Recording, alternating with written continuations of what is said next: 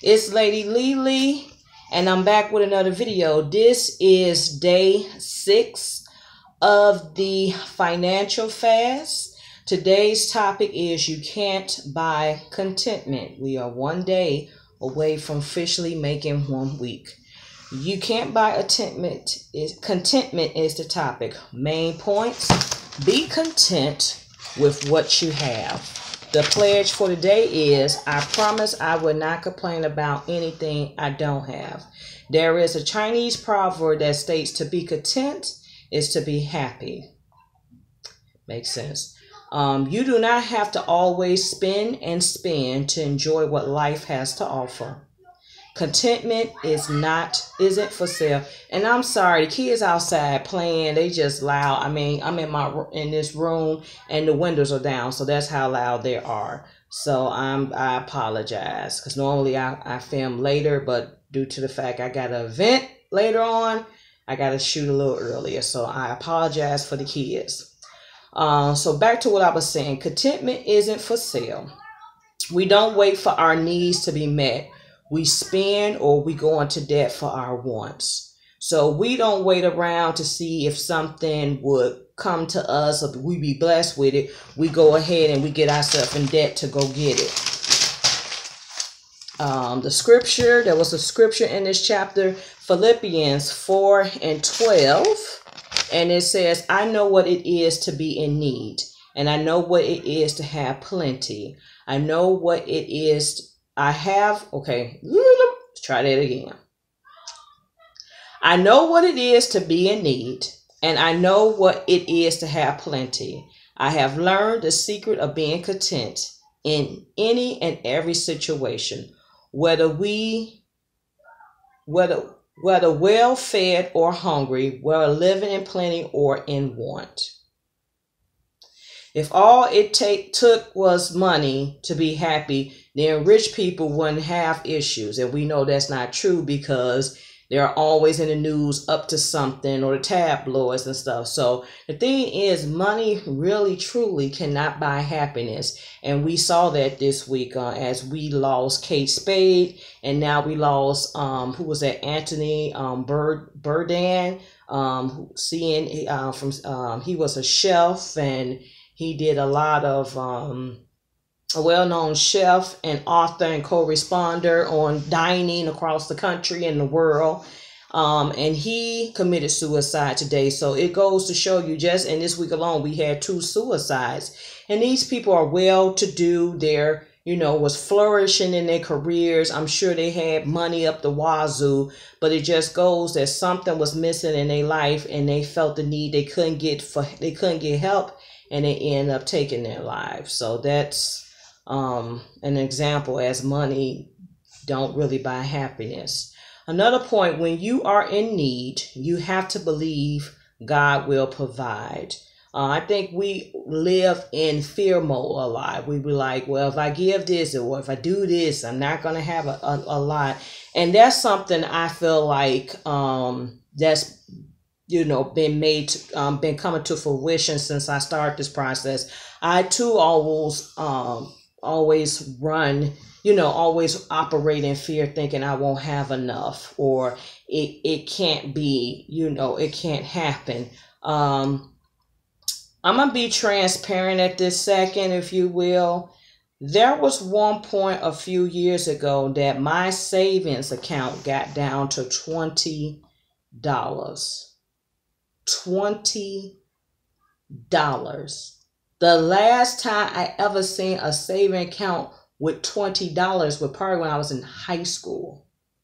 So at that point, it was just, I felt like I was at an all-time, bogus situation.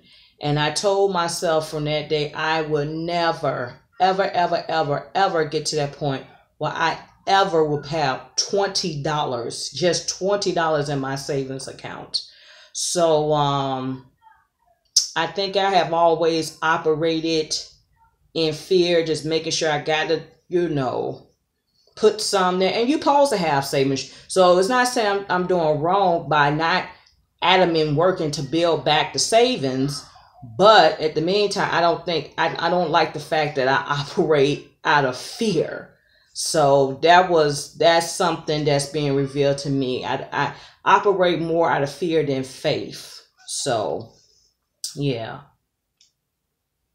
So when you're in believe when you are in need, you have to believe that God will provide.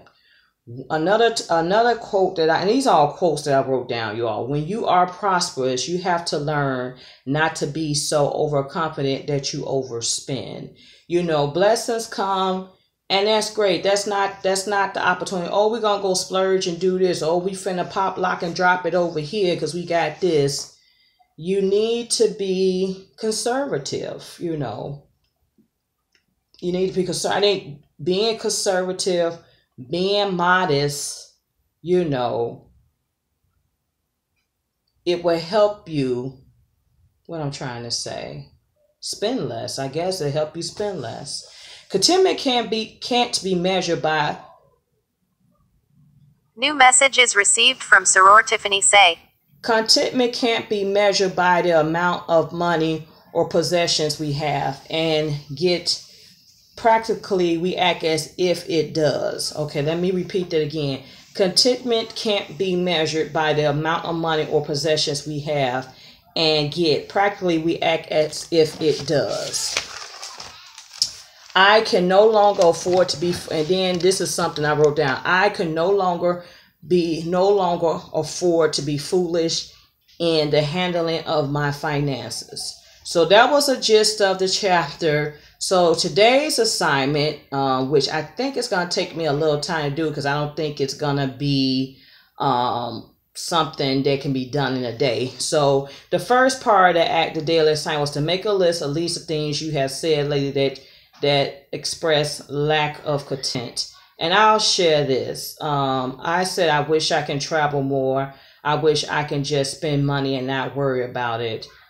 And I always want a cute bag. So that was my 3. And then the second half of the assignment was to go around your house and put together 3 things: a pile to keep, a pile to. New message is received from Anthony, Godfather of Track. A pile to trash and a pile to go away. So I started going through my stuff, and actually, I went in the back of my closet and I found a dress that I haven't worn in a while. And I got an event tonight, and it's the perfect dress to wear to this event I'm going to. So that just goes to show you how we have so much stuff and it's out of sight, out of mind. So I'm building up a pile of things I'm going to give away. I'm building up a pile of things I'm going to toss in the garbage. And that's just not clothes. That's just things.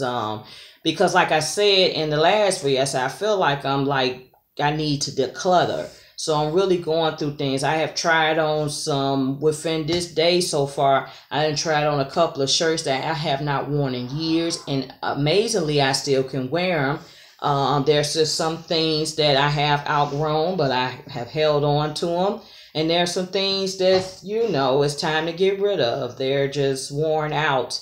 So I think that would be an ongoing project that I'm hoping to, work on throughout these next few days, maybe weeks, and just throw out old magazines or give them to people or whatever. I know a lot of people be needing magazines for vision boards and other projects. So yeah, tonight I am going to a party.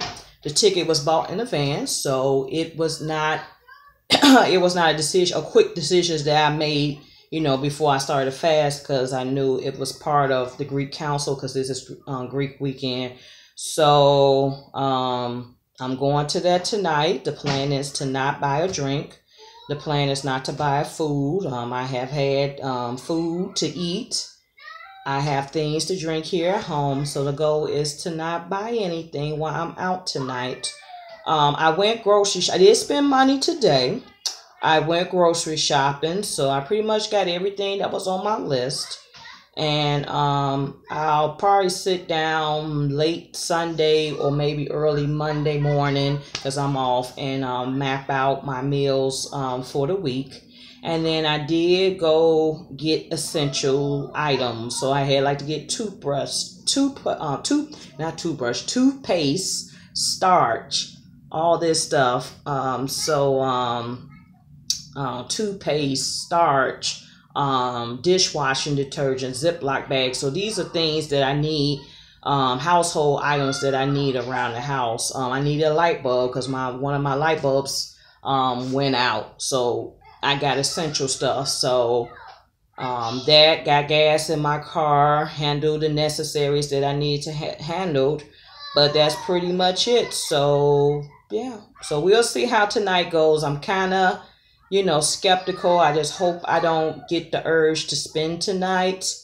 Yeah, because drinks going out can be pretty expensive. But as I said, I went to Benny's and I stocked up, so I don't have to, hopefully don't have to indulge. So that is it. That is all. Stay tuned for more videos. We will be back tomorrow for day 7. Peace out.